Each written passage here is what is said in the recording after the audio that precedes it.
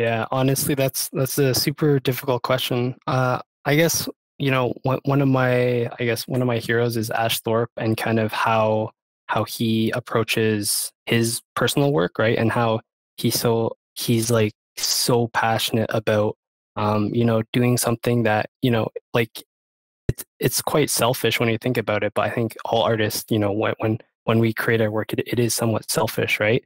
But I mean, selfish in a good way, in the sense that it's really important to do things that are just your almost like your childhood muses, right? Like what just excites you at the end of the day, right? So I mean, I really like his approach, and I really take that approach kind of in how I do my work, in the sense that, yeah, like I have these skills in my tool bag, but I'm always trying to like improve, one thing or another.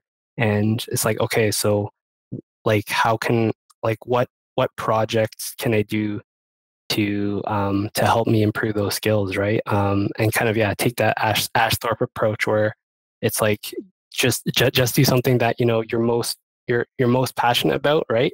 And just to go, yeah, like dive into the deep end as far as whatever that subject is, or like whatever that muse is, right? Whatever that inspiration is, just do that thing, right?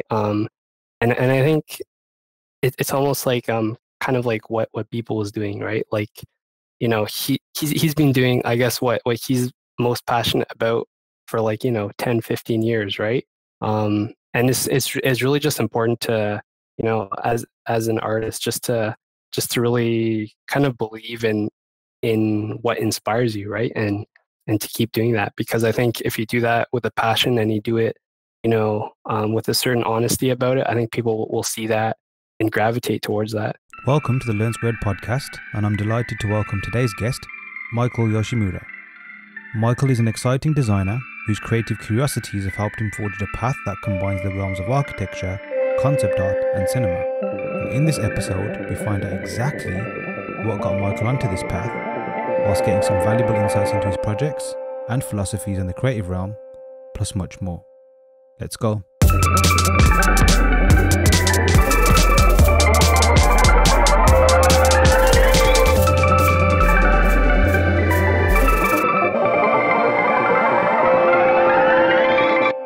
Okay, hey everyone, welcome to the Learnsquared Podcast, and today's guest is the author Michael Yoshimura.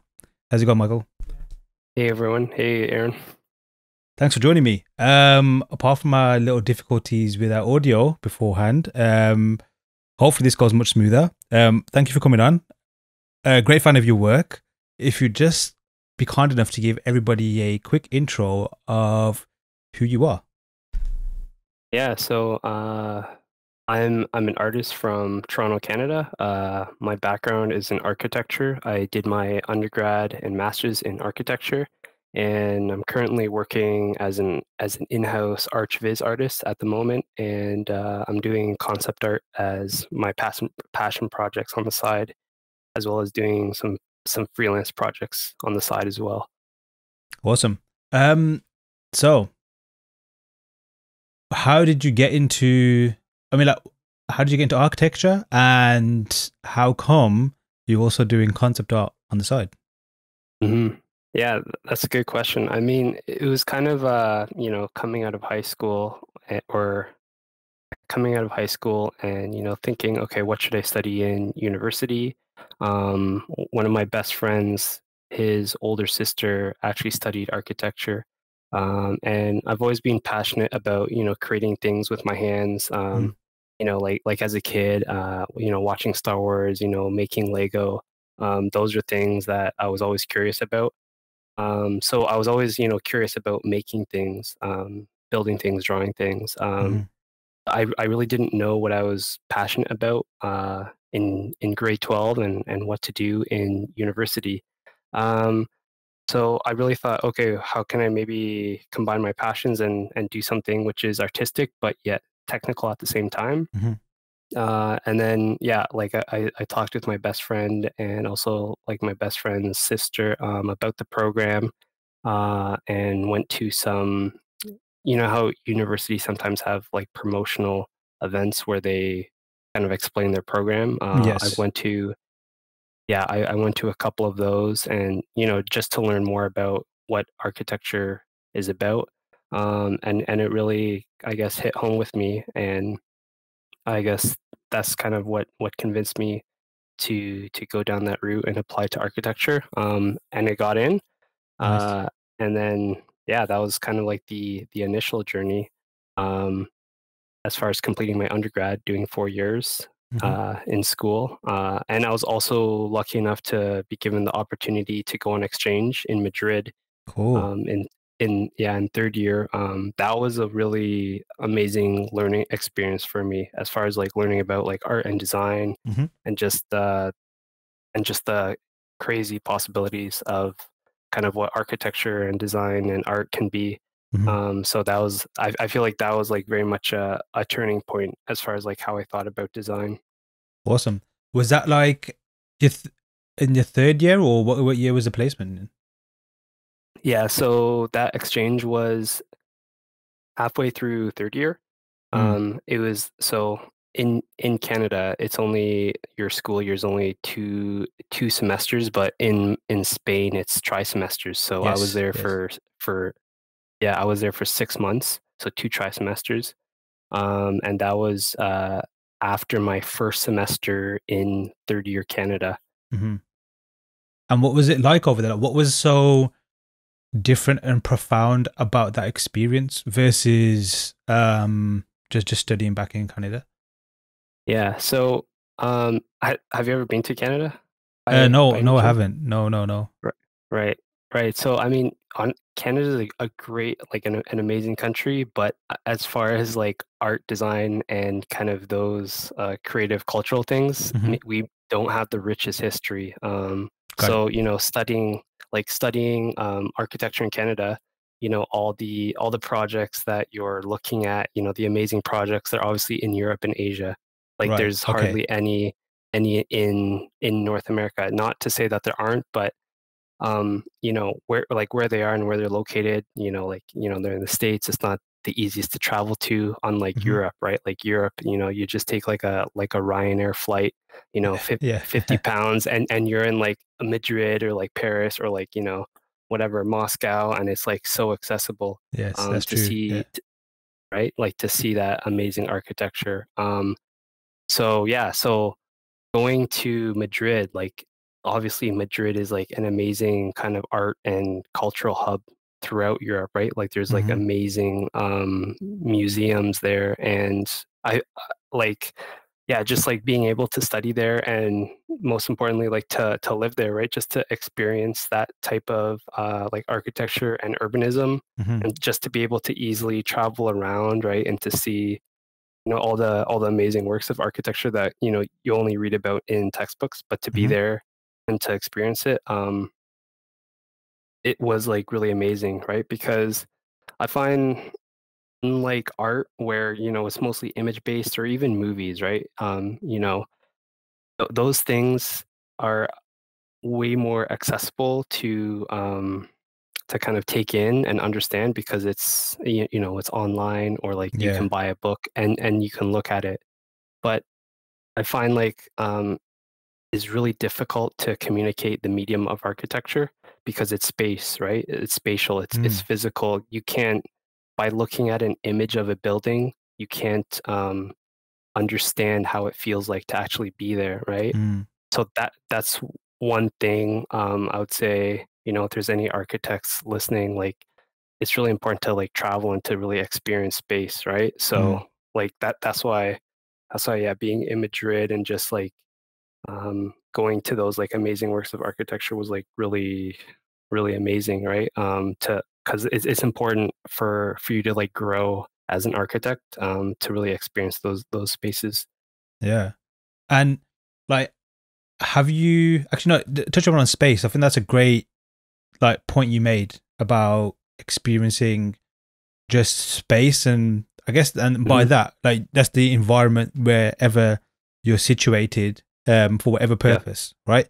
Um, and like something about architecture that I admire from a distance, hmm, because it's something that I don't particularly, as a subject matter, um, hmm, like work with. But that's just purely from where I guess my skill sets are currently. However, that doesn't take away from the fact that like admiring that medium, that realm, both in terms of, I say, as you mentioned, like in a visual aspect, just by looking at creations that people make, designs and concepts, versus when you actually, like you mentioned, enter a space and then, you know, like whether it's a building that's old or brand new or has a specific purpose, like you can kind of sense what it actually means, what it's meant to be, Exactly. or even your own interpretations of a space.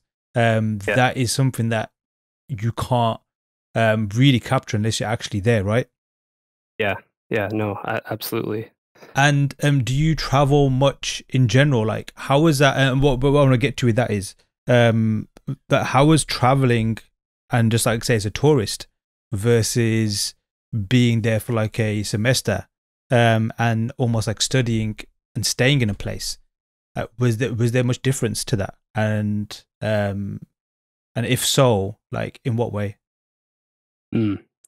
I I guess to answer your question, I mean, I feel like when you're on exchange, it's like everything feels new, right? Mm-hmm. So even when you're at school, like everything kind of feels like a new kind of exciting, like quote unquote tourist experience, right? If that's any way to describe it. So I'd say like living there and just kind of yeah, kind of like adapting to that Madrid culture Mm-hmm. was really amazing. And again, like Europe is so different than North America as far as you know, just how tight and compact everything is. Mm-hmm.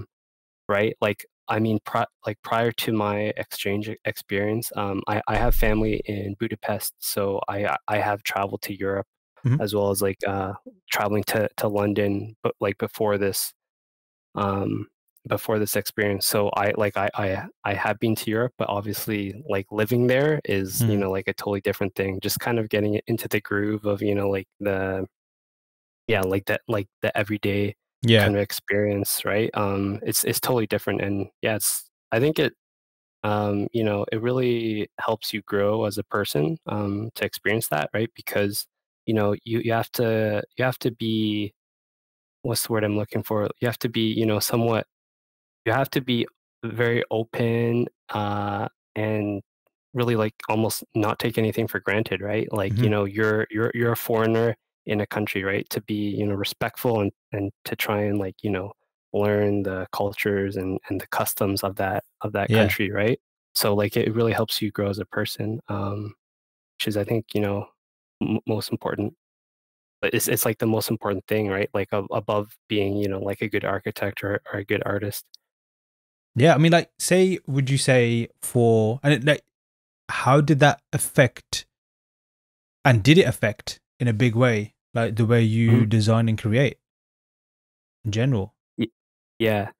Yeah, so I guess like I was saying before, like in Canada, kind of how they teach you in undergrad, how they teach you the medium of architecture in undergrad, I guess it's similar to an art school where it's very much project-based learning. Mm-hmm. So in that sense, like I mean, it's really enjoyable because you know there's no tests or like you know multiple choice. It's all like okay, like we give you a conceptual brief, you know, just like any artistic project. We give you a conceptual brief. Here are like the metrics. Here are the things that this building must achieve, and then you know the rest is up to you to design the building and then to really you know create an amazing space, right? Mm-hmm. And then present it, right? So that's basically um, undergrad architecture as well as masters of architecture, right? Mm-hmm. Both are project based learning. So when I was in undergrad before exchange, you know, you're often given case studies to look at and analyze, and they're usually North American projects, as well as the site that you're given to create your design on. They're often locally based sites, so you can actually visit it, right? Again, kind of like what we were talking about before, as in like, it's really important to actually visit the place, right? And to visit the space and to see what it feels like, right? So, you know, they were kind of, or they're often very hesitant to give you like let's say like a site in Tokyo, even though that'd be like super cool. It's obviously, not realistic for a class of 15 people to go to Tokyo, Yeah. right? Right. So yeah, like you're very much kind of stuck in this idea of, or you're very much stuck in only seeing, North American architectural projects, North American, or the way that architects in North America execute space, right, or execute design, which is completely different than how, architects in Europe or Asia or elsewhere execute Interesting. space, right? Yep. Right. So yeah, so being able to, go to Europe and then to see how they design, which is again, like they design completely differently, um, than people in Canada and North America, to be able to see that, and then, to look at, what they did in their projects, and then, to see, to then like almost to do like a compare analysis. You're like, I kept thinking to myself like, damn, these projects are like so much more amazing as far as what they achieve, right? Like spatially, like from a functional point of view, from an artistic point of view, right? So I was like really, like, obviously like very attracted to that, right? Because Cool. it's like, as an artist, right, like you see like, certain works of art, right, but then you see this other artist, let's say, that's like you've never seen before, and you're like, holy crap, this is like insane, right? It's like, Yeah. where have I been my whole life, right? It's kind of like, it's kind of like that crazy eye-opening experience, and then you're like, okay, that's where I need to go, as far as like that direction, and like to reach that level, right? So it was very much that way of thinking. Cool. I mean, that's like, I think when it comes to like being a creative and that feeling when you just discover something, at least maybe not new overall, but new to yourself, and it just changes. It's like, I guess, discovering a new color. Like this, you never Yeah. imagined it before, and then when you see it, you know it's new, and it's like changes Yeah. everything, and it adds to your palette, and then you just start thinking of, ooh, if I dabble in that kind of thing, or even just admire it in a way. Like, yeah, that is one of the, I guess, the rewarding things about just admiring, I guess, the act of like creating and art and design and everything overall, right? Mhm. Um, Yeah, yeah, exactly. I also like your point of view regarding like how different regions and Mhm. like design in terms of like building and the way they, I guess, approach it. Which if you think of it, that's something, I guess, as someone who's not in the field, take for granted, that you just assume it's Mhm. just something that's Mhm. like a process and they do it and etc etc. But it's logical. Like it makes sense that you'd have different mindsets Yeah. from different areas. I mean, it's like with anything. It's like the reason why cultures are distinct from one another is because of the way they do things from A to B, right? And they don't Mhm. necessarily use the same techniques or processes, or Yeah. maybe it's like other things that decide it. And I think, it kind of reminds me a bit like, say, music and how different Mhm. cultures operate on different scales. Like they don't necessarily use the same Mhm. scales that, like, maybe in the West it would be used versus the East. And I guess like even food as well, cooking techniques. And Yeah. I mean, every culture Yeah. has a type of bread, Yeah. right? But there's such a diverse way. Exactly. Yeah, exactly. Like the diversity of bread is amazing. But they all come from like one Yeah. like plant and whatever. Um, so Exactly. Yeah. I mean, like, say, imagine, and it's quite a hypothetical one. Imagine if you never had that experience. Mhm. How do you think it would have Mhm. affected you? And would it affected you? Like, do you think you'd still be on the path that you're on now? Or would it probably have changed in a significant way?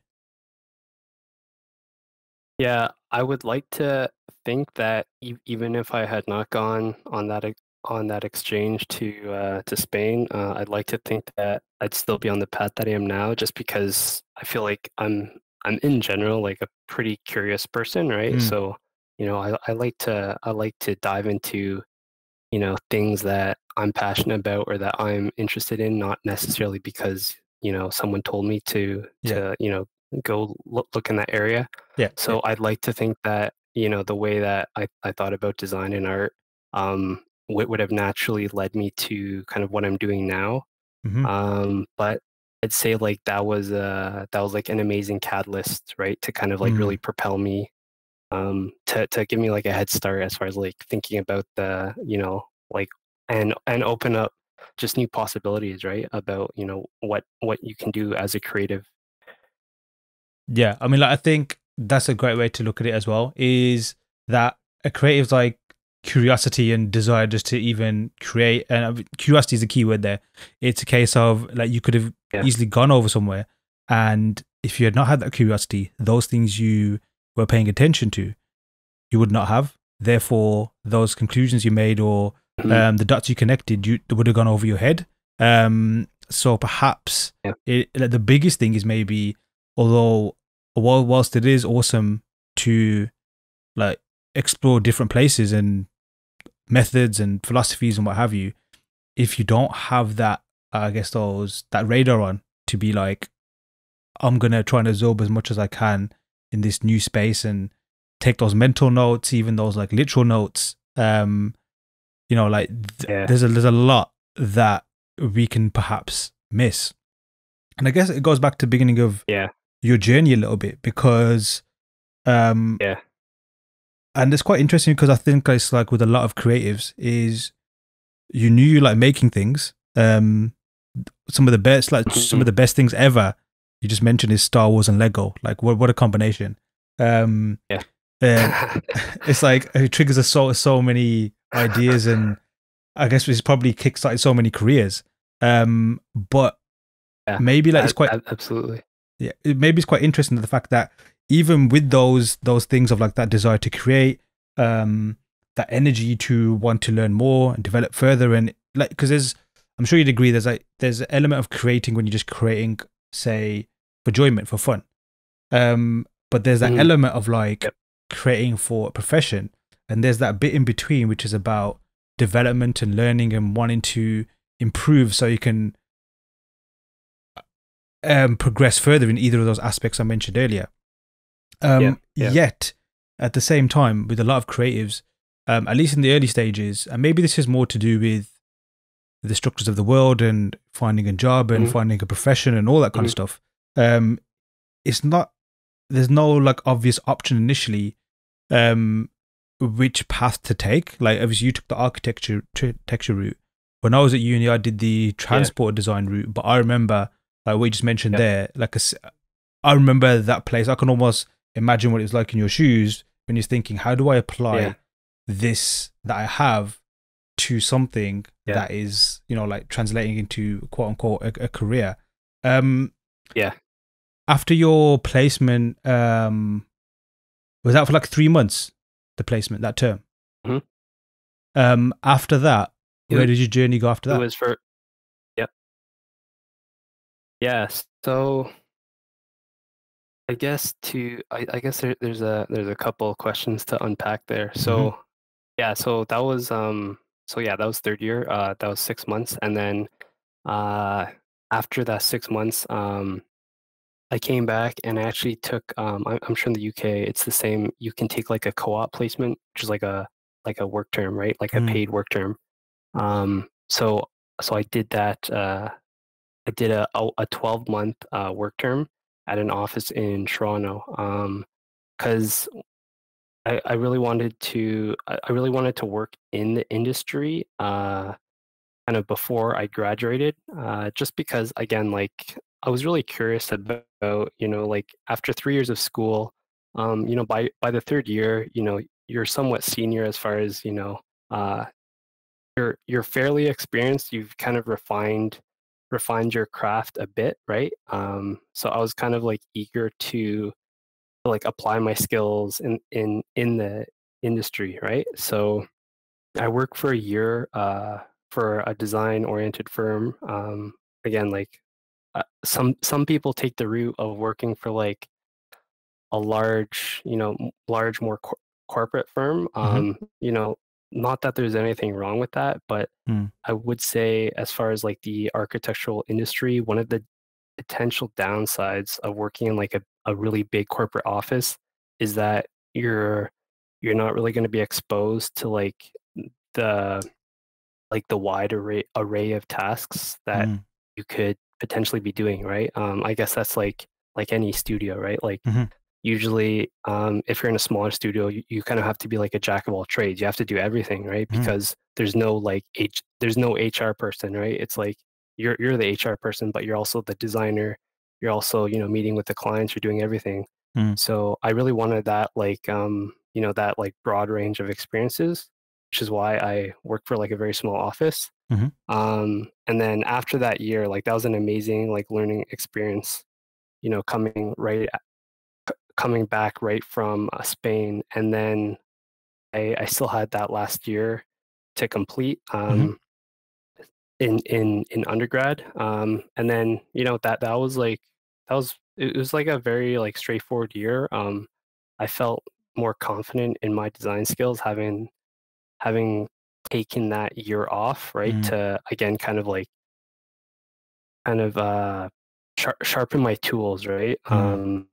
And then to come back into school, I felt like a lot more efficient, a lot more confident in my skills. Mm. And then afterwards, or I guess during that fourth year, I was really interested in doing more experimental projects as far as buildings that don't necessarily look like buildings. So Mm. architects, I'm sure Frank Gehry. A, a lot of people give Frank Gehry buildings a lot of stick because the classic like the Simpsons crushed paper bag, Yes, right? yes, yes. As a metaphor, right? Like, I mean that like it's funny, but at the same time, I think if people haven't been to Frank Gehry building, if they actually go and experience it, I think that'll really change their mind. Even though there's like again, he gets a lot of stick as far as his crushed paper Yeah. concepts, but like the buildings like are like so amazing. And yeah, like I was looking at those types of architects who are doing a lot more experimental stuff, right? Wow. And what was difficult to communicate when you're doing those types of projects is doing conventional 2D drawings, right? So like a plan, section, and Mhm. elevation, they don't they don't really communicate the space, right? Mm. They like I mean they are the building. Like you're drawing that crazy, Frank Gehry shaped building, but Mhm. it doesn't really show off the space as to like how amazing it is, right? Mm. So, naturally as I was doing these more crazy projects, I was like, okay, I need to communicate these types of designs in a more effective way, and that's what led me to really diving into the world of 3D, rendering and like Mm. ArchViz, right? Like that kind of curiosity in design thinking is, what pushed me to really develop my like 3D rendering skills. Mm. So that's where like that curiosity and passion came from. And yeah, I became like super interested in it, and I really enjoyed that side because it's like really like very artistic, right? Yeah, yeah. It's basically like concept art, right? Yes. You have a quick sketch, or you have your rough block out an idea, but now it's like, okay, let's push this, let's make this image tell a story as to the problem that is trying to solve. Mhm. um, so that's what really kind of got me onto this path as far as like doing ArchViz as a Mhm. career and doing concept art as a career. Sweet. I mean, that's like again, it's great to see where curiosity led you, and it's I was actually quite interesting to hear the fact that like was the 3D aspect not part of the curriculum when you studying that at university, or was it almost Yeah, like touched yeah, upon? they like they briefly touched on it. Mm. Again, like I feel like maybe I'm generalizing, but I would say, in my opinion, most architectural schools, I think now in the past 2, 3 years, is really beginning to change. But Mm. in my opinion, like 5, 6 years ago when I was in school, Mhm. they weren't really, especially at schools in North America. They weren't really pushing the digital visualization techniques almost at all, right? They briefly touched on it, but they didn't really make it a priority for you as a student to be curious about that, right? Like they almost didn't enable you and give you any tools to really push that, right? So it was always one of those things where that was kind of like the last thing on your deliverables to do, right? Is like the Right. 3D rendering. That was like Yes. the last thing, right? But so yeah, they didn't really push it, right? Yeah. Um, so yeah, like basically I basically taught myself. And I think, I mean, how have you found that journey so far, teaching yourself, I guess, like the digital art side of things? Yeah, I guess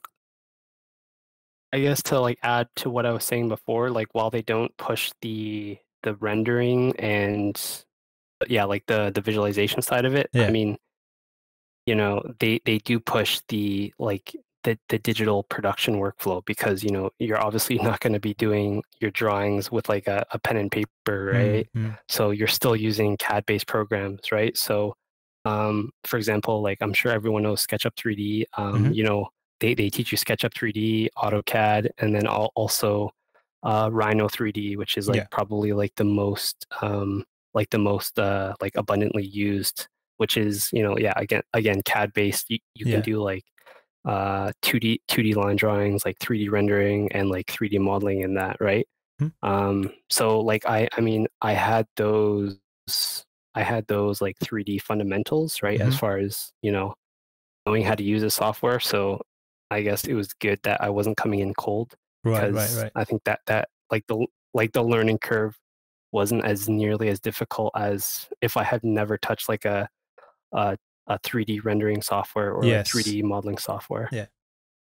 And would you say that the fact that you didn't jump in with the 3D whilst learning, like, let's say you had, would you say perhaps some of the fundamentals might have got diluted a little bit, perhaps? Because I guess they were focusing more on like theory and how to get your concept out Yeah, without relying on, like, I guess, like, say, the speed of digital art.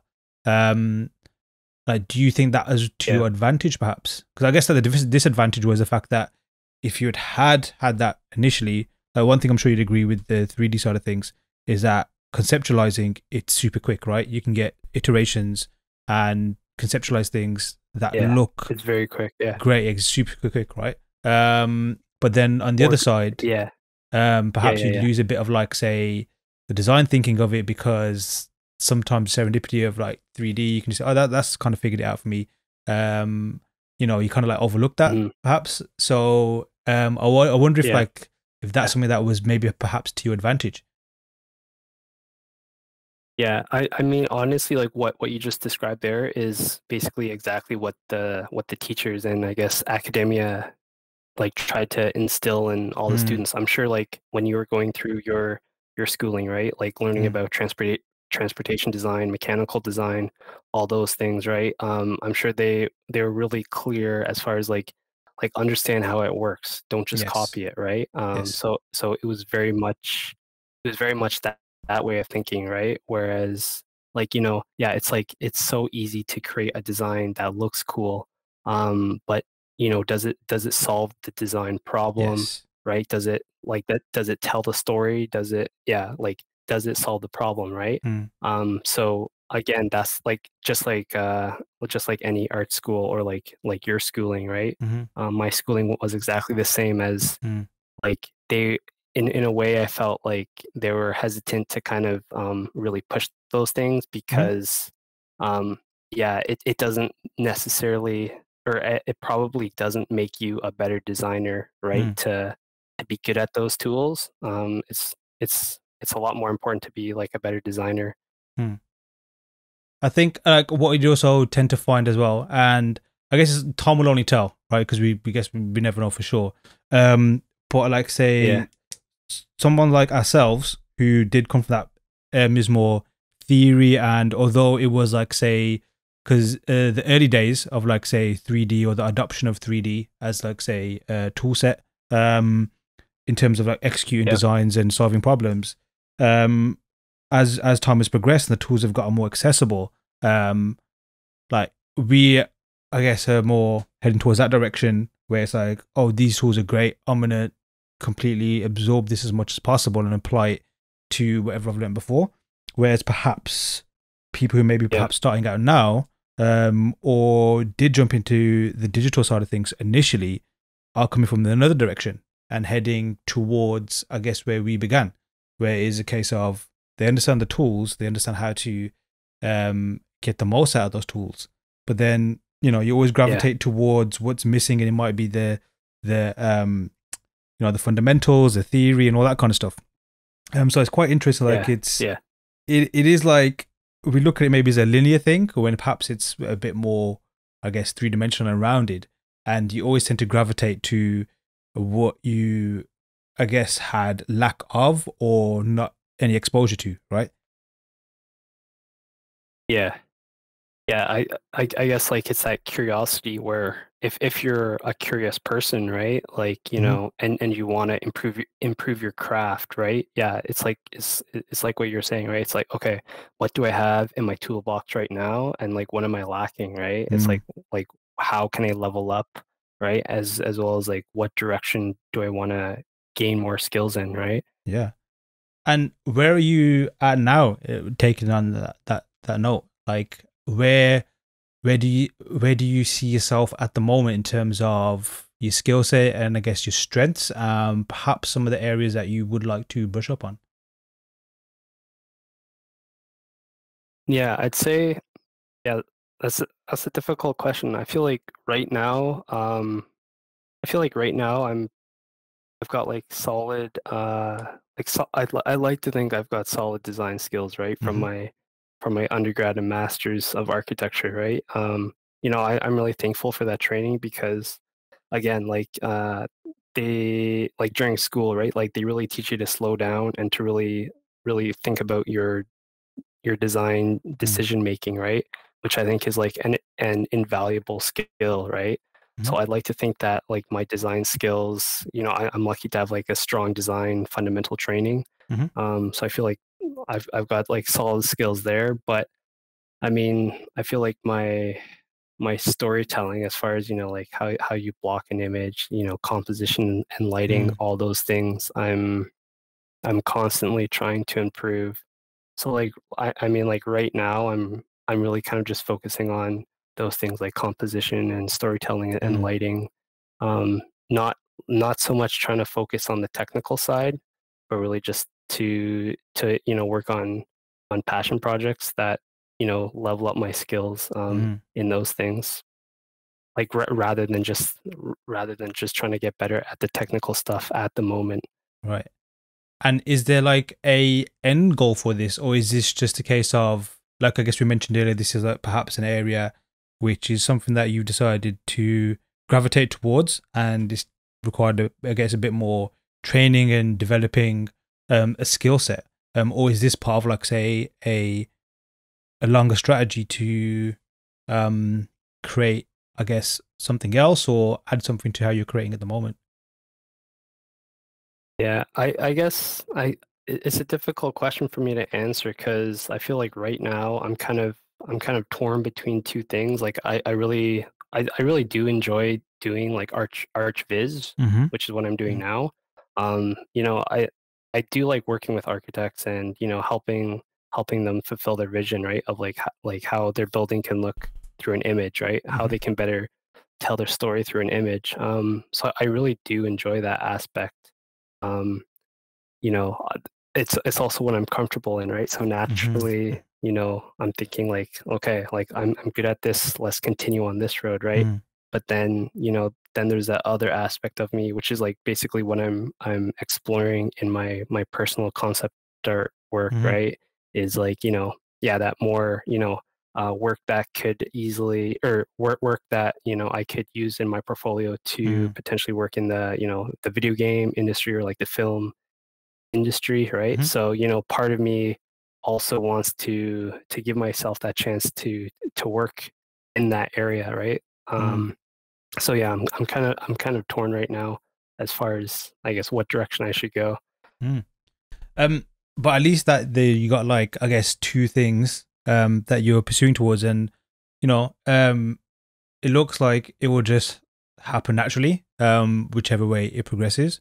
But Yeah, hopefully, yeah. but in terms of like, is that like, what's that like in terms of like, is that something that you just kind of like just letting it happen? You just kind of perhaps a bit laid back in terms of let's just see where it goes, or is that something that is, like something you may be perhaps eager to change? Because I'm just thinking about like my own experiences a few years back, and I remember like having a fair bit of, like anxiety and just more like, I say Yeah. desperation just to head in a certain direction in terms of my art. Whereas the last few years, it's more been a case of, keep developing, and the opportunities that will come, they'll just come as long as you keep developing, right? Like, where are you with that? Yeah. I guess it's more the latter, in the sense that Cool. I'll keep doing what I'm doing now, and trying to, like just trying to improve myself as an artist. Again, like constantly trying to improve my craft. And if any opportunities, come up through that, then I'll happily take those.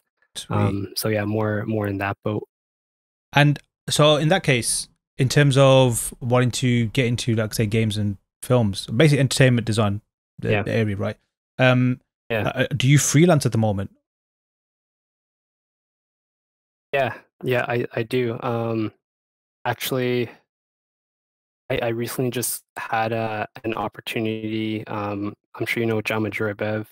Cool. He hosts a 5-week mentorship course, right? Yeah.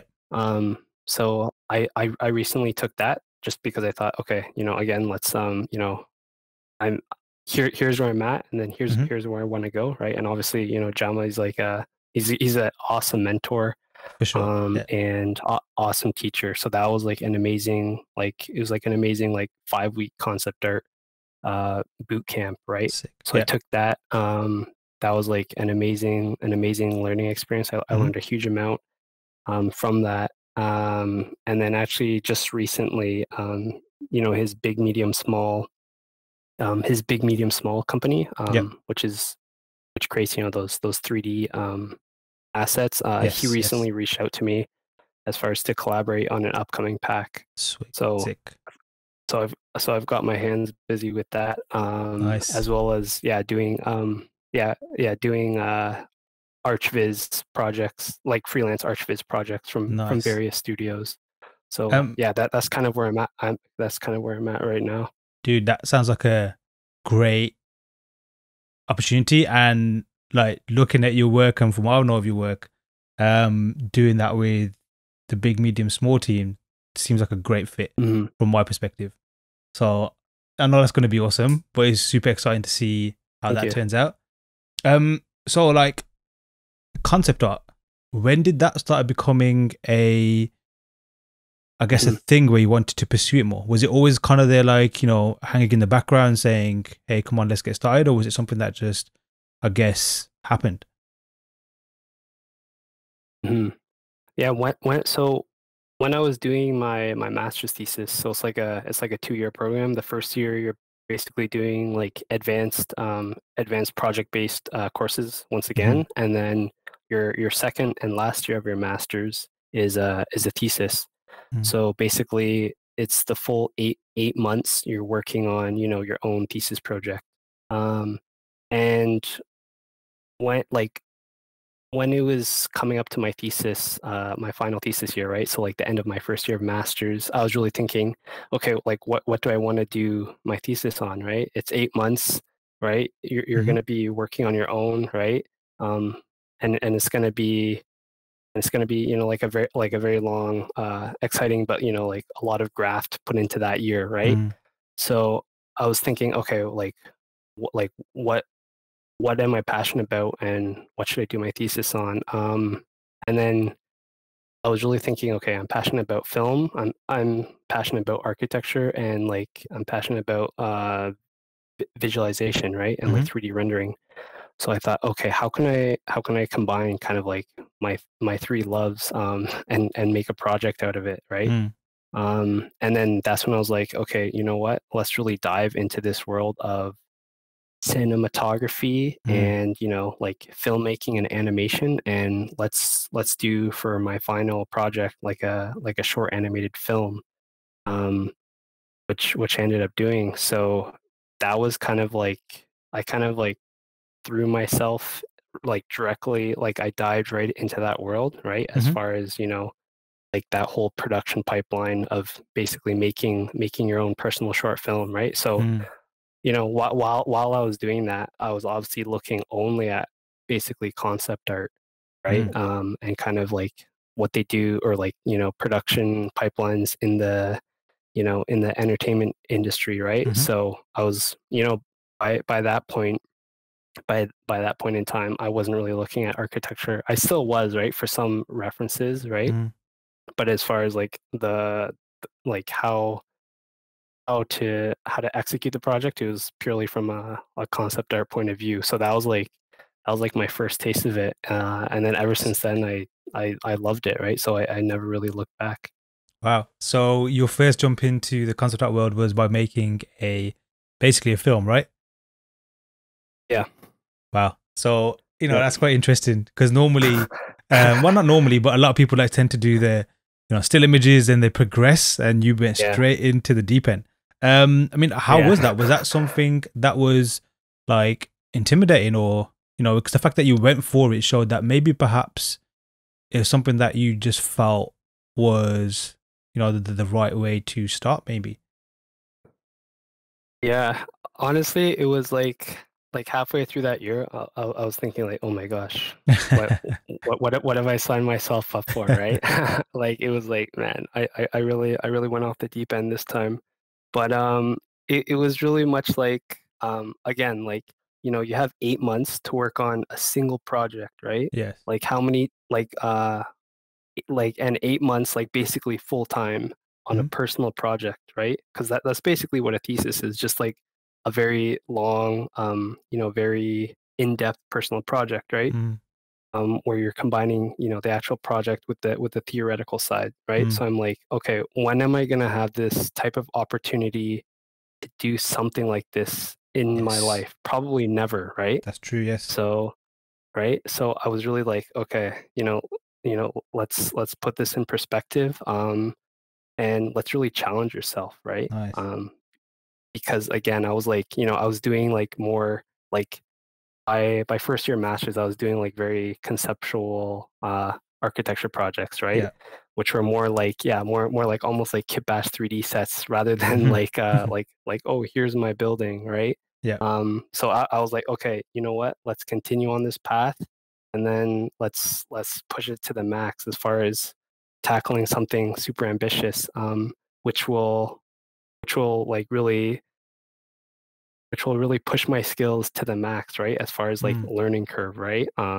So I really just thought of it as like a really big challenge, and at the end of those 8 months, I was like, if I can pull this off, it'll be an amazing learning experience to get to where I want to go, almost like at a accelerated timeline. Wow. What have you got that film up on your website I or do, yeah. ArtStation? Which one is it? It's titled Choten Guy. Oh, cool. Yes, yes. I'm very familiar with that So one. Yeah, so actually that Stephen Corman digital map painting course, that Yeah. was I took his course to kind of grapple with how just like his whole workflow as far as setting up shots and thinking through kind of like Yeah. that shot creation process, which is why I took his course, which was super awesome.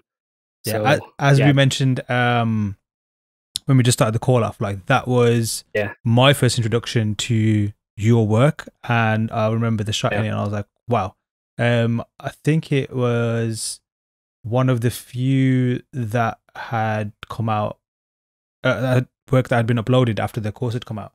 oh And yeah, like it's cool because like with that course, like with many others, it's cool to see that although like Steven's particular project in that course, mhm, how he teaches it, everyone's gone in their different directions. Obviously yours had a purpose because it was for a project. So it's always cool to see everyone go in their different directions, but still apply.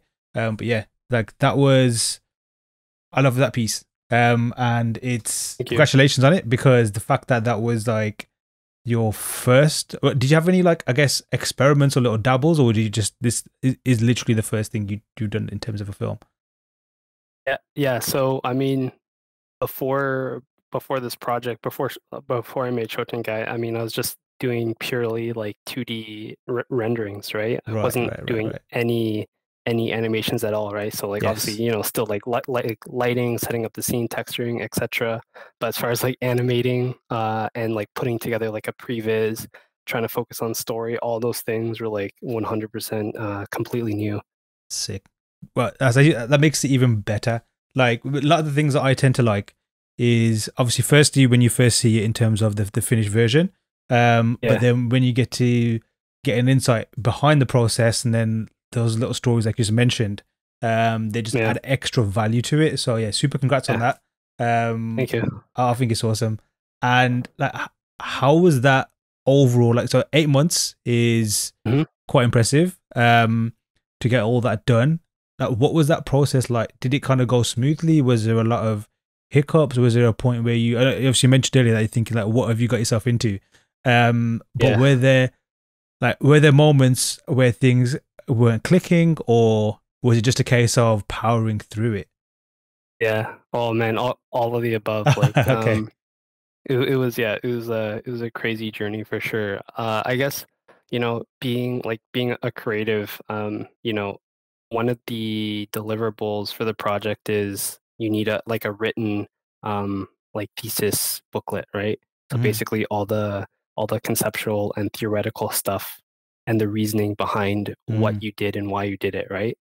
So, you know, I'd like to think that like I'm a good writer. I enjoy writing, but you know, nice. having to sit down and write, you know, I think my final thesis book was around probably like 150 to 200 pages, right? So it's a fair bit of writing. Like obviously within those 200 pages you have images and like text and callouts and stuff like that, right? So it's not like purely text, but still, you know, that's a lot of writing to do. So I mean, that was a really good experience as far as to discipline myself, right? To really be like, okay, you know, you really need to execute this to a high level and like it needs to be done, right? So I mean, that was one thing which was hard to do, right? Just to get the writing done and out of the way, right? Because you know, you're like, oh, I want to learn, you know, Blender, like how to you know improve my craft, like how to learn animation, right? Like how to learn all these things, and that was constantly in the back of my mind, right? So I mean, there was that. You know, there's things like just simple things like learning the software and like how like having to you know optimize your scenes, or like for example in Blender, kind of you know how much you can, like how much geometry you can push in your scene and how many like textures you can push into your scene before like your system crashes, right? Like all those things, right? All those technical things, right? So yeah, it was like a lot of ups and downs, but definitely learned a lot in that process. That's awesome. For anybody who is watching this on YouTube, obviously you'll be seeing Mike's work on the screen as we speak. If anyone's listening to it for our other platforms, definitely hit the links in our description and just check out Mike's portfolio, because you'll see all of that work on there. In particular, this project, because you've put the whole breakdown and everything on the website itself. And yeah, man, this looks like a really thorough, fun, at least from a view. I know you mentioned that it had a lot of ups and downs. Yeah. But yeah, man, like you can see the hard work, you can see all of the effort put into it, and even the vision behind it. And yeah, man, it looks like super awesome. Thank you. So what was like? So when that came out, I'm sure your lecturers and everybody loved it. They would have been like, "Wow, this is amazing." I can also see on the Vimeo you've got it got picked up for a lot of festivals and awards and stuff like that as well, right? Yep. So like, what happened after this? Where did the journey head towards after this? Yeah, so I mean, after those 8 months, you're definitely exhausted, right? So, you're kind of in a daze as far as like, damn, it's over, it's done, right? Kind of like patting yourself on the back, right? It was also it kind of sucked because this was right when the pandemic was hitting, I guess a year and a half ago, right? So it like all the presentations of my cohorts and classmates, everything was online on Zoom, so no one could kind of congratulate each other, which kind of sucked. So so I mean, there was that to deal with.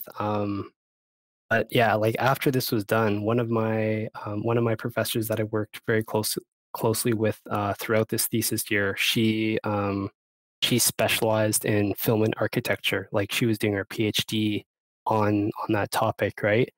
And she was like, "Hey, you should look to enter this in some film festivals, right? Related to architecture and design and film, right?" And I'm like, "Okay, I honestly never even thought about that." So yeah, I discovered Film Freeway, which is like I guess pretty well known for submitting your films to basically any festival throughout the world. And yeah, there's a couple of film festivals, like for example, the one in Rotterdam is very specific to films that are specific to film and architecture. Mm-hmm. So yeah, I just thought, hey, why not, right? I'll enter. I'll just see what comes about of it. And then yeah, I was lucky enough to be selected for a few. Some of them they actually saw it on Vimeo and they reached out to me. Wow. So yeah, it was like a really humbling experience. Something like I really didn't expect, right? I kind of just Yeah. just put it out there and see what happens. And it was a good response. Now that's really awesome to hear, and it came out really great. Um, I mean, I can imagine that it wasn't that great because, like you mentioned, you worked on it for so long, so many ups and downs, so many times where you're thinking, okay, it's a bit too Yeah, much. yeah. Um, but how do you feel at the end of it now? Yeah, yeah, I guess like, but like by the last month when you're grinding to get this thing done, right? You're like, oh, this is terrible. I hate it. Like I just want it over with, right? So when it's actually over, you're just like, I don't want to look at this thing, right? Like for like a year, right? So yeah, I was totally just thinking, again, it was like a deliverable, right? Like my final project was the animation. So man, you got to get this done, right? So there's like that aspect to it. I wasn't thinking at all that I would even, yes, submit it. If my professor, if my professor didn't suggest that to me, right? Like it didn't even cross my mind. Well, for someone who wanted to just get into concept Yeah. art and then decided to make a film instead, Yeah. um, I think it came out great. Yeah, I mean, I guess for my first ever animation, I guess I'm pretty happy with it, right? You know, I've watched that thing like hundreds of times, right? Like through the Hmm. through the previs up until now. So, I mean, I guess it's one of those things where yeah, I can look back and say like, I'm proud of what I achieved at that time, Nice. right? But that was definitely like, that was me from a couple years ago, right? So, um but at the same time, that being said, like I think it is for any artist to like reflect Hmm. and to look back at their early works, right? Like to Hmm. see how far you've come, right? Because I think often, as I'm sure any creative can relate, our heads are always down in the trenches thinking our work's not good enough. We always want to improve, right? Hmm. But I think it's important to look back and see like, damn, like 5 years ago I was doing these like, crappy stick drawings, and then like now you're like, doing like photoreal stuff, right? Like just Yeah. just as like to like proof of concept, right? So I think yeah, looking back and seeing, damn, like I made that having, not known any animation software previous, I can say that was yeah, I'm pretty happy with it. So, Shoten Guy, the way you have, I guess, designed it and Yeah. made it, I mean, it's definitely what you mentioned before about Yeah. how you feel spaces and, your sense of Yeah. spaces. And you can definitely see that you've instilled that into this project. Um, and it's cool to see basically you've built your own little world. It's like it's not just cool imagery. Yeah. It's imagery that it exists in a place that Hmm. is permanent. That makes sense. And obviously that's a world that you've built. You put a lot of energy into it. It's got its own character. Um, so with that said, I know this was your first film. Um, like, would you want to turn this into like basically is it? It seems like there's more to tell in this world. There's a lot of things happening. It looks like a lot of avenues you could explore this in. So, do you plan on expanding this? Is this part of a wider thing? Um, is anything already in the works, or was this just a thing like you just made it and you put your heart and soul into it, and then you're just gonna move on to another project? Yeah. I thought about that before, maybe doing like a sequel to this. I guess it is kind of like an IP for me personally, right? So you know, it is something that maybe down the line, yeah, I would like to do like a sequel to, but I guess for now, doing personal projects, I like to keep it fun and exciting. So yeah, maybe I think if the time's right, if the moment's right, I would more than love to dive back into this space and do a sequel. But for now, I think I'll just leave it as as like a standalone project. And speaking of diving into space or spaces rather, like you mentioned, obviously with the architecture journey Yep. and like studying spaces, and like just appreciating how that can impact a viewer or an audience member or someone traveling through a particular place or whatever the purpose may be. Like, and then also we just mentioned about making films, and you've made films too, and continuing to do so. And then now you have like in film, there's also like iconic films where they're iconic, maybe also for the spaces that they have built. Um, and like things like that. Like for example, you got Blade Runner is a great example. Alien, and there's like so many others where events happen in a particular building, and the way it's captured and lit on film really adds to the story, almost like like imprints itself on your brain. At certain events, certain moments in film, and in the story, like that's also yeah, that's also quite powerful as well. In the sense of like, although you can't experience that in person, like capturing it on film and doing it in a very clever way, like how that can really impact the viewer and like just improve the story overall. Um, I'd love to hear your take on that and your thoughts on like the power of spaces and architecture and like just the overall, like I guess being able to capture a certain vibe or be able to like deliver a certain like mood or anything for the viewer on film. I guess yeah, that's an interesting question because you know, like we were talking about earlier, architecture you have to experience it physically, whereas when you're watching a film, the amazing or the unique thing about like the medium of film is it's the only medium that deals with space and time simultaneously, right? Like, you know, as the viewer, the director has your attention for, whatever, like half an hour or like an hour or 2 hours of your time, right? And like no other medium really does that, right? Like when you're looking at an image, you can just look at it 1 second later, like it's gone, right? But like for the medium of film, that's what's so amazing about it, right? Like you have the viewer's attention for that undevoted amount of time, right? However long your film is. And like what I enjoy the most about film is its ability to convey emotion, right? Mm. And I find like architecture also has that ability, right? When you're in some spaces, you feel like, oh, this space Yes. is depressing for one reason or another, right? Or you go into another space and you're like, this space feels cozy and warm and happy, right? Or this space feels exciting. Or like, for example, when you're walking Mhm. into a stadium, you feel like euphoric and like excited and joyful, right? Because you know you're going to see like a football match, right? It's like spaces have that profound effect Mm. on humans, just as film Yeah. can also have that effect in the Mhm. sense that it's super effective at conveying emotion, right?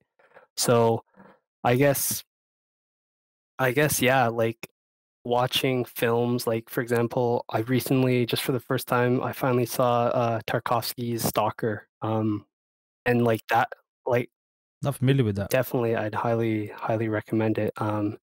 And yeah, and like what's amazing about that is like the whole film is this like, or all his films are like very psychologically challenging as far as the story and the visuals and the text to go along with it. They're not always on the Yeah. same page, right? They really challenge you, right? It's not like A to B, right?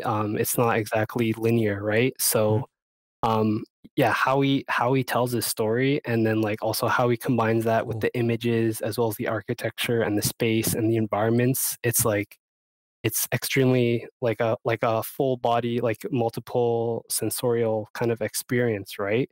Which is when you think about it conceptually, that's very similar to architecture, right? Like sight, sound, you're experiencing space, right? So Mhm. yeah, it's one of those things where yeah, film has that ability to really do that. Yes.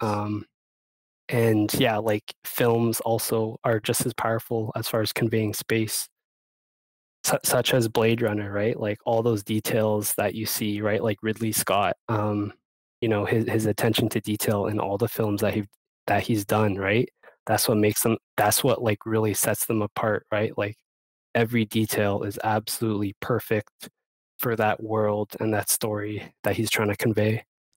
Yeah, definitely, definitely. Ridley Scott is just one of the baddest to ever do it. Um, Now, like you've got like we've spoken about obviously actual spaces. We have discussed film. Um, like games is another one, which is a bit, I guess, a little bit different, purely because obviously, like with a film, like it's not up to us where we can see, where we can look. It's dictated for us what aspects of a space or an environment or a room or whatever that we can see.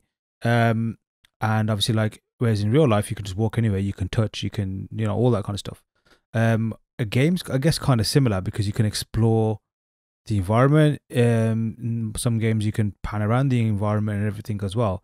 But nevertheless, you can still interact with it, and it does impact, maybe you could say, your gaming experience, like in very different ways. Like you got your open world games where you can just run around and kind of do as you please. Then you got like games like like The Last of Us, where you can or Uncharted as well, where like these are great games, with a lot of spectacle, but like they're very narrative driven, very linear. So you kind of still directed in certain ways. You can't really explore everything, but it's still done in a way where it feels like a world. It's not so much as a film, if that makes sense. But like game's another realm where it's, I guess it's like a bit of a blend of both in terms of film and real life. Um, but like what have your experiences been in terms of like appreciating games and obviously the architectural and like all the themes we were talking about earlier as well. Yeah. I mean, I'd say those games that you just mentioned are like an amazing example of those. It's like a super immersive world combined with amazing storytelling, right? So, I mean, film is interesting in the sense that yeah, it's very Mm-hmm. critical in the sense that tells a certain story from a certain point of view, right? Whereas you're absolutely right. Video games have that amazing ability to like you're kind of making up your own story alongside the main narrative, right? Which Mm-hmm. is, I think, yeah, like something in more recent memory, right? Like those games that you mentioned, or even something like Death Stranding, right? Like those video games have really pushed the genre as far as what a video game can be, right? And just how immersive it can be, right? I'll admit I'm not a big video game player, but like one of my good friends, he's like a huge fan of Mm-hmm. Hideo Kojima, and he was like super hyped for the release of Death Stranding. And then obviously when it came out, he was like, man, this is crazy, right? And we were just talking about it. And then so I was like, okay, you know what? I got to find more about this video game. And this guy posted like all the like storyline outtakes, which is like I think something like 3 hours in like full 4K on YouTube. And so I started watching that, right? And obviously, Kojima got Guillermo del Toro, right, on that for a Mm-hmm. character, right, who's obviously an amazing director, amazing creative person, right? And yeah, I was just watching this, right? And I'm like, man, this is just as good as like a movie, right? If not better, right? Like the storytelling Yeah. was so like convincing as far as like the story with the world, with the characters, and everything going on. So that really blew my mind. Um, I totally agree with you on that, and like I can relate to you as well in terms of like the gaming sense or not being like so much in touch. Purely because I haven't owned a console for at least a generation. Mhm, Um, mhm, but like, I love gaming though. mhm. But I had to put it to one side just to focus on art and everything. But like some of my Yeah. best gaming experiences have come from people like Kojima, for example. And I remember like first playing his games, Metal Gear Solid, and just being blown away by like okay, this is like this is supposed to be a game that you just complete, you achieve things, and etc etc etc. Yeah, it's very cinematic. It's like a movie almost, and then there's these like the characters and lore and all that kind of business, and it's just amazing. And then I remember like Metal Gear Solid 4, that had like a ridiculous amount of hours of like cutscenes and stuff, which I'm happy to watch. I'm okay with that. Alongside the game, I know some people like it's a game I should be playing rather than watching. But I don't care if that's what the vision of the creator is. Then I'm all for it. Um, but it was just fascinating, and it's like it almost like unlocked a different kind of experience of gaming, because before it was just a case of like arcade and get top scores and beat somebody that you're playing, whereas now it's almost like you can experience a film, and even though you can't feel temperatures and whatnot, you can kind of like if you're in, Shadow Moses and stuff, you can tell temperatures. So but anyway, like Death Stranding was another one. It was like, okay, I'm not gonna own the game, but one thing I do now is I just watch people play it, and even by watching someone play it, I was just fully immersed. Like I really love the fact that it was just this dude running around in fields and stuff. Yeah, I know you got into like skirmishes and little battles and all that kind of stuff, but and the storyline was crazy. But it was just it was just like, wow, this is a great like experience almost. I don't know. It's like there's another game, um, Shadow of Colossus. I'm not sure if you're familiar with that one, but that was like PS2, and it's something that like wasn't it's not like baddies, it's not like activities or things to do, things to unlock. It's just an open world, and you just travel from place to place, and it's like this very ancient, ruinous place. You find these huge, giant, colossal creatures, and the fact that it's very expansive but very like a lonely type game. It was just for me one of the best gaming experiences ever. And like again, connecting back to the points I made earlier about just spaces and Mhm. Yeah. like feelings and all that kind of stuff. It Yeah, was yeah, yeah, just yeah. it was just stunning. Yeah, like those games, again, like what we were talking about earlier, right?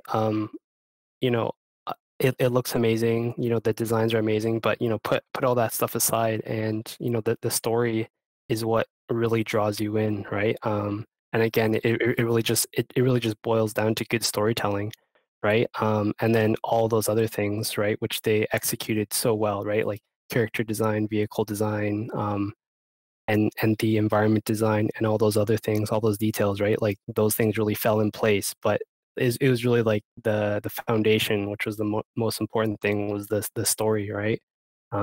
So yeah, it just goes to tell you, right? Like like how far something that is maybe like I'd much rather watch like a low budget movie with an amazing story than like a crazy expensive like Hollywood blockbuster with like insane budget, but the story's like, A to B, right?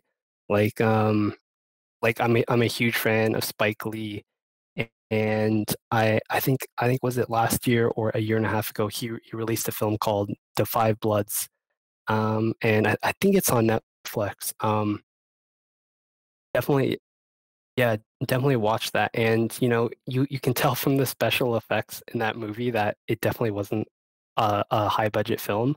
But what the story is about is these five Vietnam War vets, and they're going back to Vietnam to kind of relive their uh, their Vietnam War days. Together as friends, right? Like they were in the same squad, right? So they're all like very tight knit. They've been through hell and back together, right? And then they go back to Vietnam to kind of relive their past.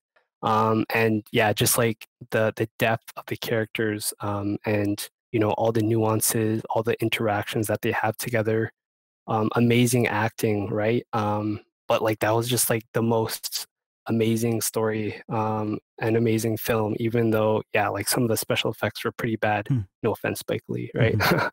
But yeah, again, just goes to show you, right? Like the story like was what it was an amazing immersive story, and it conveyed so much emotion, right? Like you really felt like um you understood where they're coming from, and the way it was conveyed, right? And like the whole pacing and story and everything was just amazing. Yeah, no, I totally concur with that, and especially like my take on film in general, and just maybe just the overall entertainment medium is like back in the day, just growing up on yeah, just growing up on like Yeah, Hollywood films, like your yeah, blockbuster same, films, same here. like Yeah, just all the major hits basically, and I still have a soft spot for those. Maybe because yeah, that's what I grew up on, and you kind of want that feeling again, maybe.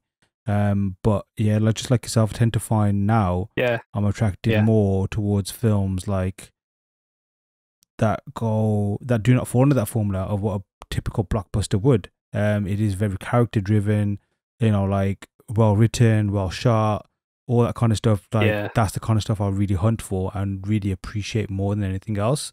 Um, Mhm, and I'd happily overlook if it mhm. has, like a low budget and where you can see maybe on the special effects side, it wasn't done very to a high level that perhaps a few extra bucks could have given, and maybe that just says a lot about where I am as a consumer and as a fan, um but it also shows that like you don't need to do that kind of stuff.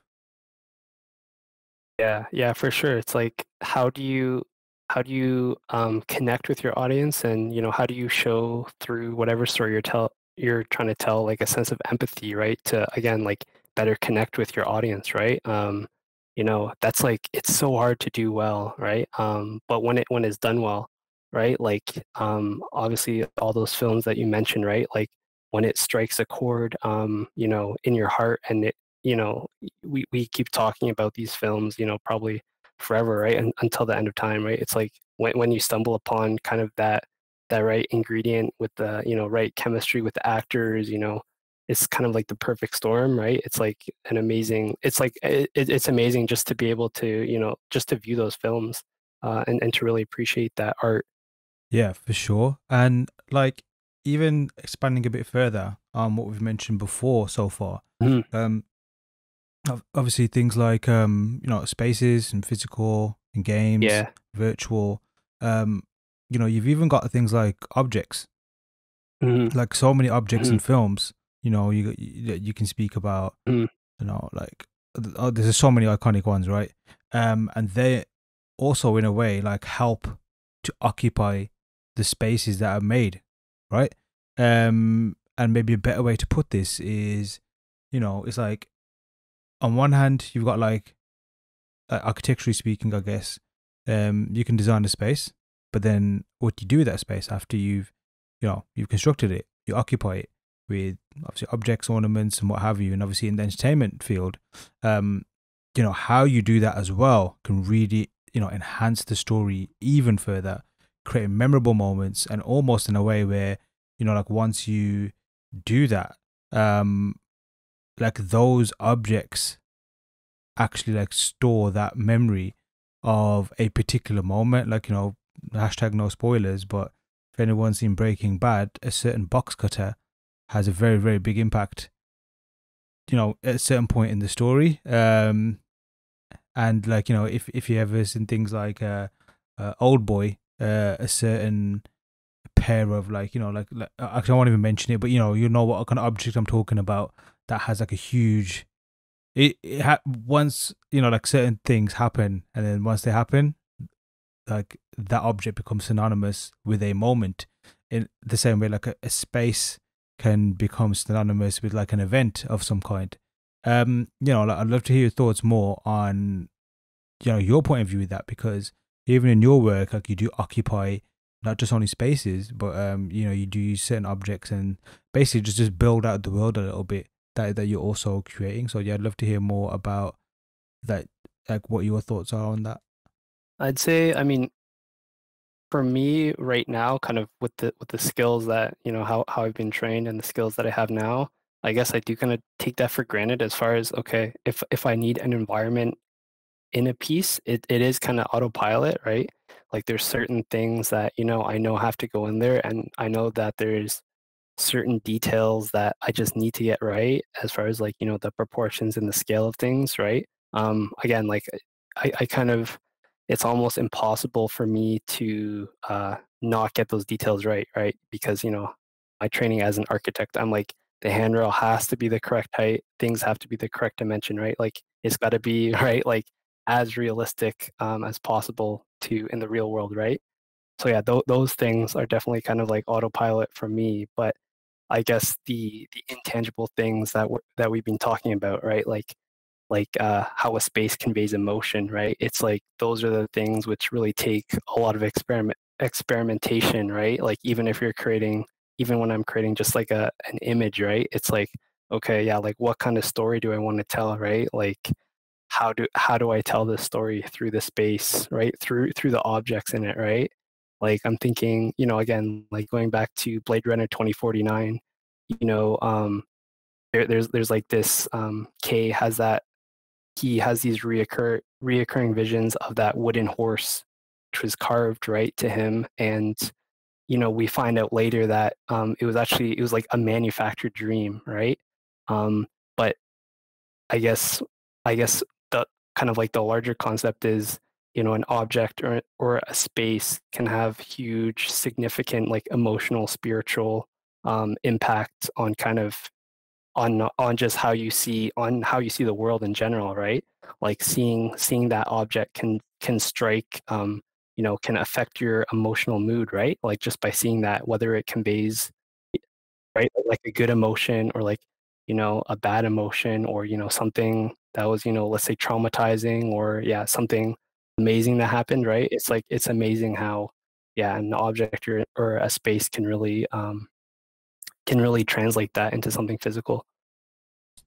So what I'd like to ask you is, you like have had that training now, um, of working traditionally, and then also having that digital experience where you discover digital art and the tools and all that kind of stuff available as well, and jump straight into the deep end by making a short film as well. So it's clear to see that you've a solid skill set that encompasses a vast array of disciplines. So I'm assuming that that does make it like approaching projects much more easier in the sense of, you know, you're kind of not limited to what you want to make. It's a case of what you would like to make. But that in itself can, you know, can not cause problems perhaps. Maybe a better way to phrase it is, you know, like maybe you can choose to do many things, and then that becomes a struggle itself, trying to like handle like which projects to make, etc., etc. So like, how is that for you? Like, are you okay with that, or is that something that you kind of like struggle with, or do you have like a plan in place? Like, what are your thoughts on that? Like in terms of making your own projects now with the school skill set that you have, and how do you go about achieving the visions that you want to make or you want to realize?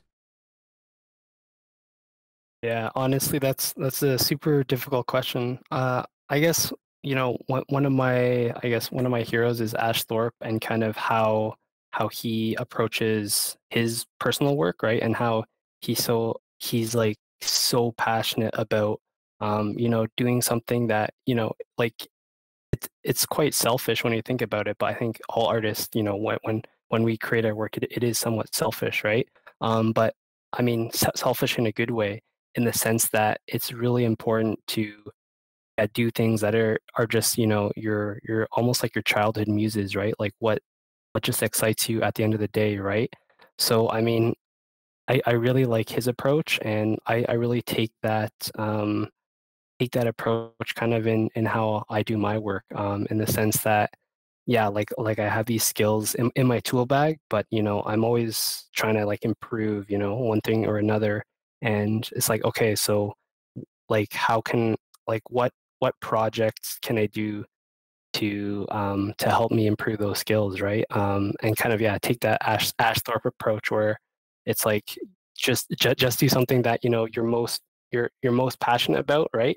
And just to go, yeah, like dive into the deep end as far as whatever that subject is, or like whatever that muse is, right? Whatever that inspiration is, just do that thing, right? And I think it's almost like kind of like what Beeple was doing, right? Like, he's been doing, I guess, what he's most passionate about for like 10, 15 years, right?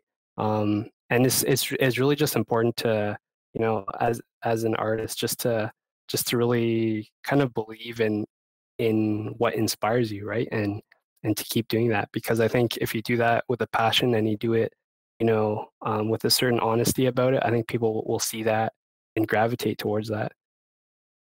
And continuing on the theme of like tools, um, again, you've been through the, you know, like from the beginning of like traditional through to digital, and Mm, seeing how that's yeah. impacted the way you want to create, Mhm. obviously, and how that's impacted your skill set, and so on and so forth.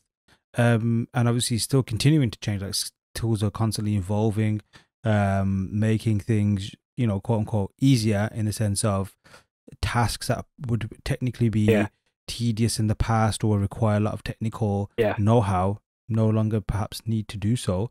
Um, at least, you know, in general sense, which Yeah. makes, you know, like a lot of roadblocks to bigger projects perhaps not quite there now. Mhm. So, Mhm. you know, like what is your take on tools, and you know, does that kind of like derail you in a way? Yeah. Does it excite you, or Yeah. is it something that is something that kind of like doesn't really bother you too much because, you know, your focus is elsewhere? Because I guess like with software, it's always a case of, oh, like there's something new, I need to check it out. But then you kind of lose track of your original journey, maybe, or what your original goals were, or even just basic thing of not focusing on a project that you're trying to complete. So yeah, I'd love to hear your thoughts on that.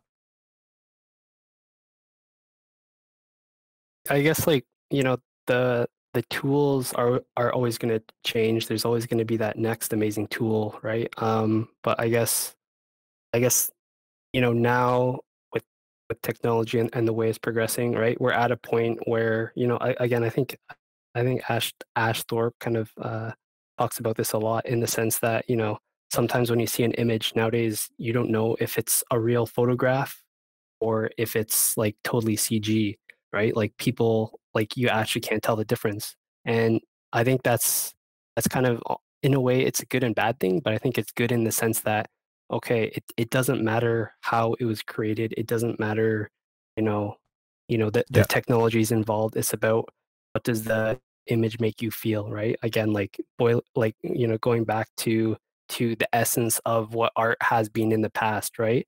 Art was always about conveying emotion Yeah.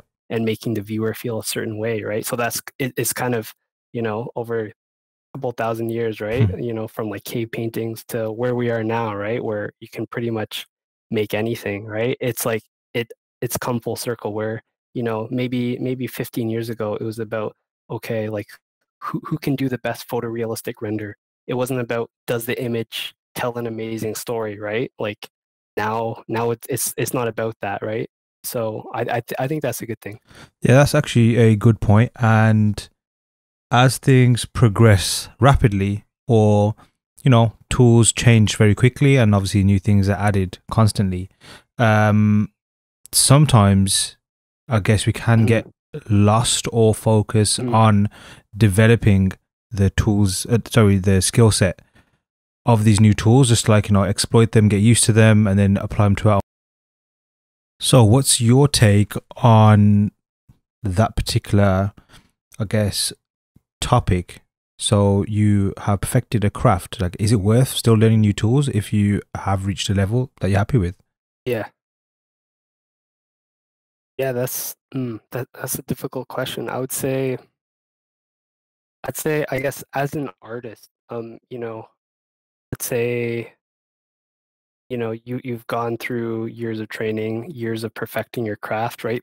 I guess there becomes a point where I think it's wise to say, okay, just I'll stop learning new tools.